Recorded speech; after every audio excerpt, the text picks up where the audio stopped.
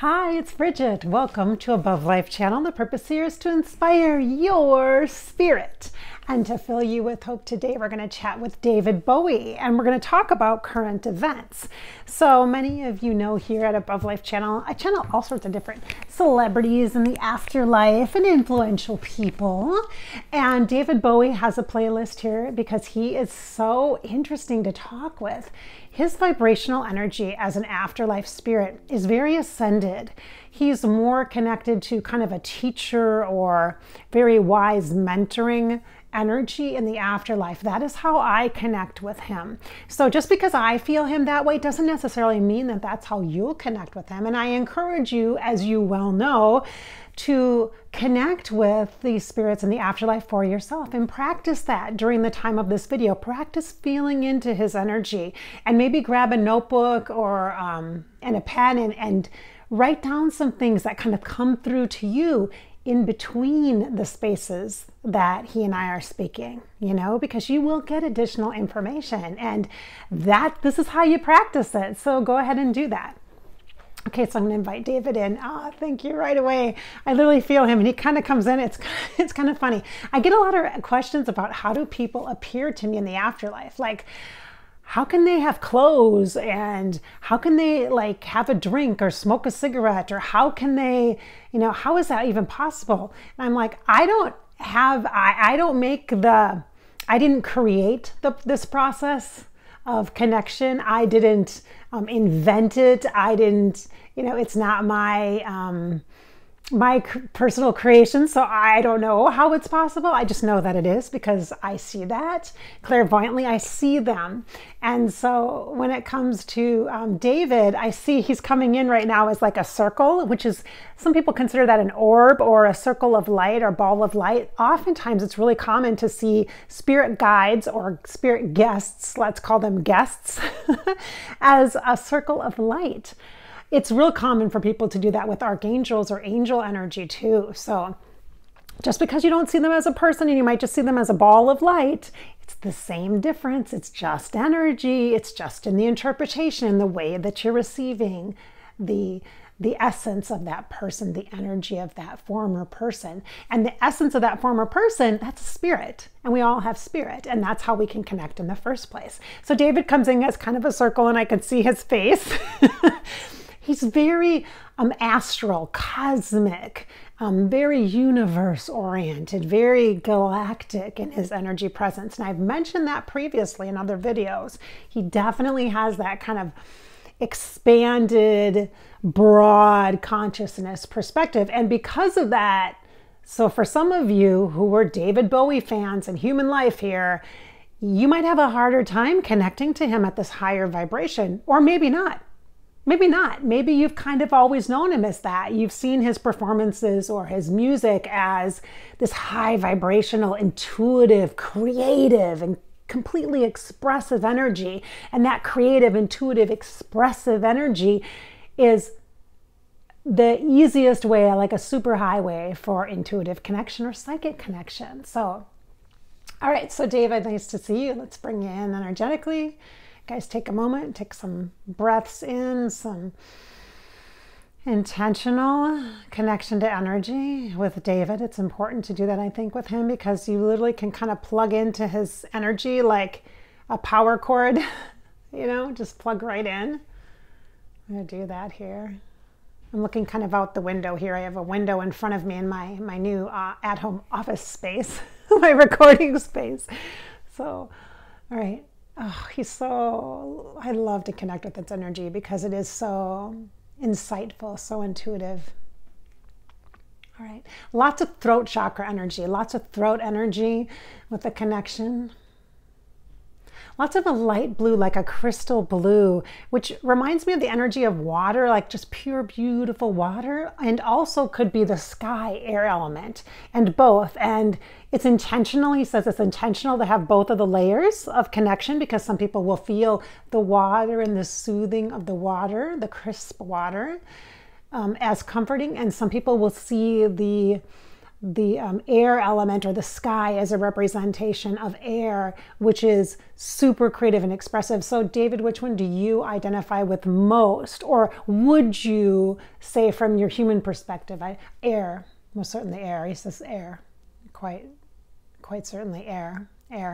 Because it's so creative, you know, it's very expressive. Good. Now he's kind of taken a little bit more of a human form, which kind of has an outline of his body. He's got a leather jacket on that's kind of like brown. And he says, air. It's very creative, you know, it's very creative. And in this respect, he says, in this aspect that you mentioned, he said, you said astral. So in this aspect of where, of how we are connecting, he says how we're communicating, the element, the air is the most freeing. It really does free the spirit. If you are, he says, for all of those creators out there, for those of you who may be having blocks or feeling blocked creatively,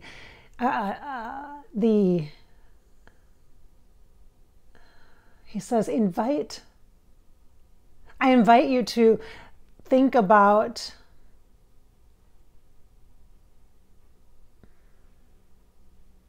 how limited you've been in the past in regards to the circumstance, situation, or difficulties that you are facing, so that you can embrace and transcend what you are looking to achieve or expand upon. See, you guys, I'm shifting into this like higher teaching mode he does right away. Before I get too far into that, I can really feel it. Before I get too far into that, I just want to make mention that clearly he said for those who are creatives, writers, musicians, etc., creative types, and you have to create something or you want to make something and you're having difficulty staying focused or doing that, he says utilize the air element because it's free and expressive. It's just like this freedom of expression to utilize, to really connect with the air element, to do that. It's not purely of a whimsical nature. It actually serves a higher purpose for consciousness to bring about the changes that you've been asking for. There's so much change afoot, isn't there? There's a lot of change. It can be very unsettling and create instability. And in fact, it has, very much has, in multiple areas of the world and across your globe. It's not something that we are particularly proud of as spirit. We don't feel as though this was absolutely necessary in order to allow for a group of you to awaken.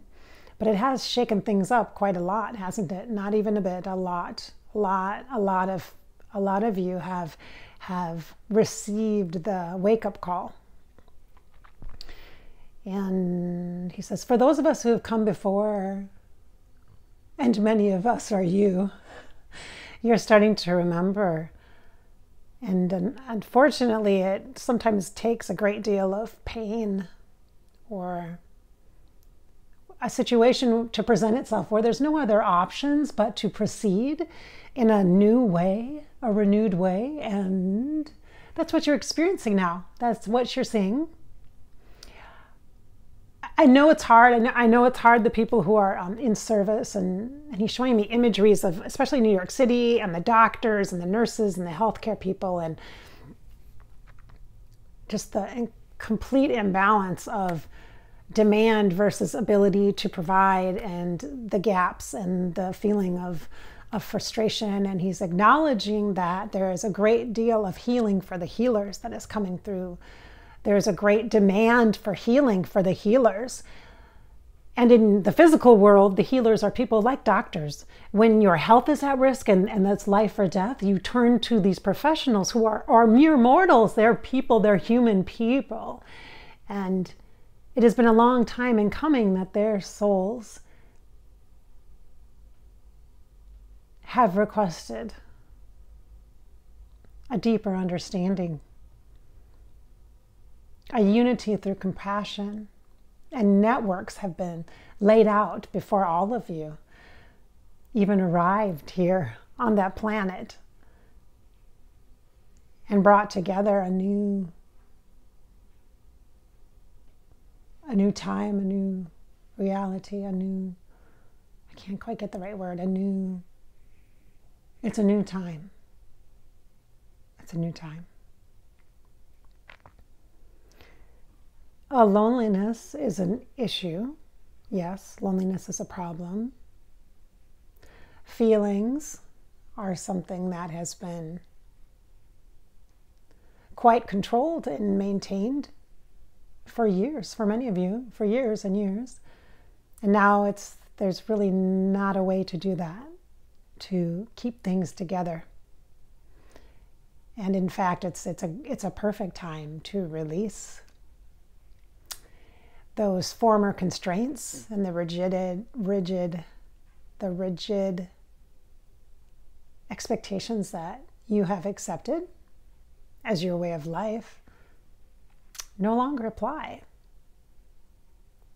You're going back to your core essence, the basic core needs.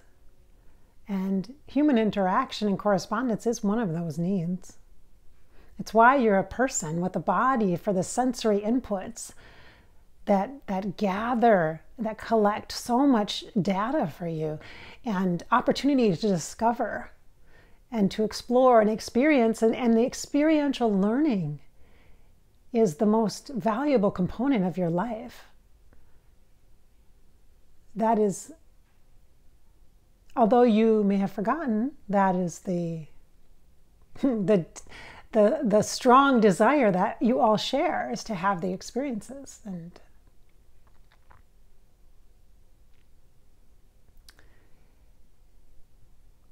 it's not to say that it isn't difficult, that there is sacrifice and struggle, but it's not made blindly. It's not made without this deep regard for what is being given up, and what is being given of. The being given of is a contribution that you're making to the wholeness of humanity, to the extensive efforts that are made in limited quantities by the human body and the human environment, in the classes and the structures and the systems that you have created and been living in for years, hundreds of years, are now coming into a point where it's a pinnacle. And there is only light that exists here, in this space, in this transcendence of time.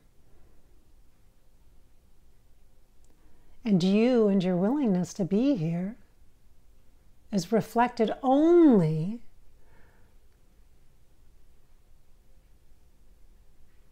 by your greatest sense of, he says it's like realization, your greatest sense of, your sense of yourself, and all of the combined mistakes, shadow, darkness, wrongs, inadequacies, inequalities, judgments,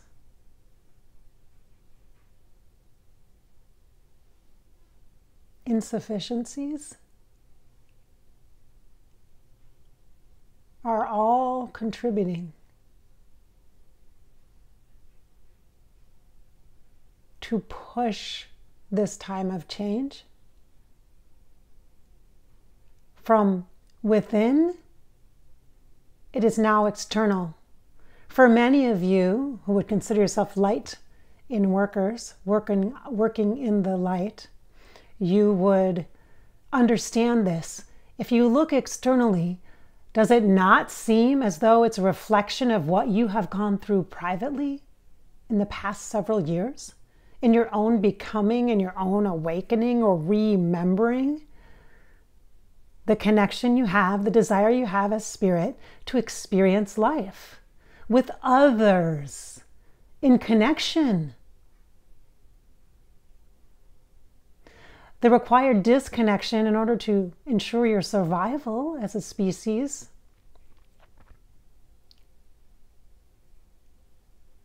is part of the determined, like predetermined, I think it is, predestined or predetermined, predefined, that's what it feels like, predefined status, predefined status, to require a replug-in, or a choice to replug-in is what he's saying. It's like, it was required, the disconnect is totally required so that we can decide how we want to interact with people moving forward in all the aspects of our life, our close families, our friends, our coworkers, our businesses, our communities, the organizations we belong to, the groups that we go to, the things that we attend, the overcommitments we've had. We're in this place where we are forced to disconnect from everything and then plug in ways that we feel are needed for us. Like the places where we most need the connection is where we plug in, and that's the essential, like that's our core. That's the point of it. It's like a forced stop so that you can then decide everything's done, everything's complete, and now you decide how you're going to start again. So it's a forced stop and then decide how you're going to start again. And I know, like for me, I know that this message has been reoccurring throughout this time, throughout the month of March, came really strong, and a lot of people have been sharing it, and I haven't really talked specifically about that myself here at Above Life channel or on my vlogging channel, Fairy Grasshopper vlogging channel. Little bits and pieces maybe, but I think it's pretty obvious to many of us, and the fact that someone else knows, oh hey, it's a I've heard a lot of people use the term, it's a reset. Yeah, well, the fact that some people know that and tell that to other people and make this big announcement like, hey, here's what's going on right now, it doesn't help people who are not at that place. It's kind of rude. It's kind of like a smack in the face, like, oh, it's this, everybody, I know the answer, I'm going to tell you the answer. Because this is not about answers at all. It's really about opportunity. And that's kind of the premise of my whole work anyway, is that it's not about the right thing to do, the one right thing. It's not about answers. It's about options, you guys. This totally fits with my belief system. See, this is why I wanted to talk with David Bowie, because at an astral level, he brings in this energy, this integrity of energy that is a higher intelligence that is beyond what probably we're going to be able to really understand. So if you watch this video and you watch this channeling session, it's really going to be important for you to go back and feel the energy. Feel it. So just listen to it again and just feel the information that he's sharing, because he's kind of giving you little opportunities or little idea buttons or little ports, sort of. So where do you want to plug in USB ports that you can plug into whatever feels in right alignment for you, because you're going to be at a different state than your friend or your life coach friend or your psychic friend or your neighbor or your sister or your mom or your kids. You're going to be at different stages of this awareness over this time, and that can create some conflict, some friction, some frustration. But your relationships are going to grow. The ones that you need are going to get stronger. You're going to create new understandings and ways of being in your connection with people. And the ones that you didn't need in the first place are just going to dissolve. They're going to be gone. You don't need them. Or you're not going to need to do that as much, because you're going to realize that you don't need that and how unhealthy it is for you anyway, the way that you were connected. And so it's kind of about making the best of things, but in a way that it's not even about making the best of things, because that sounds like, oh, it's a bad situation. It's not necessarily a bad or a good. There's really no value judgment in it. There's a lot of fear energy. There's a lot of anxiety and anxious energy and unknown energy, but we can use that. We can work with that because you're used to that. We're used to that. We know what fear feels like. We know what anxiety feels like. We know what uncertainty feels like, and none of it feels very comfortable. But we also can then recognize that being uncomfortable is the way that we learn. It's the way that we can understand and connect and tap into different resources, different ways of looking at things. Right now, there's a perfect time for us to be able to connect and get inspired with spirit helpers, healing helpers, spirit guides, like famous people like David Bowie, or astral guides, star guides, or spirit animals, totem animals, archangels, deities, saints, God, goddesses. There's just so much that we can plug into to be connected and inspired to. And also then we can also learn about and work with our own energy, what we bring to the table. And we bring a lot. We have a ton of resources within us and around us just because of who we are as spirit, because we're all spirit. We are. So there's a lot of information here, not just from David, but from many others in the afterlife and from your own spirit as well. Thank you so much, David. It was so great chatting with you today. Thanks for being here. And thank you for watching. My name is Bridgette, and it's my pleasure to channel for you here at Above Life Channel on YouTube. You know that the purpose here is to inspire your spirit, to fill you with hope, because it's your life. This is your life right here and right now. And the best thing you can do is to live it. Oh, just live it. Just live it. Thanks for watching. Be sure to subscribe to the channel if you like Above Life Channel. And also, if you're interested in more of the videos that I do, I have a fairy grasshopper vlogging channel also on YouTube. So check it out. Thanks for being here.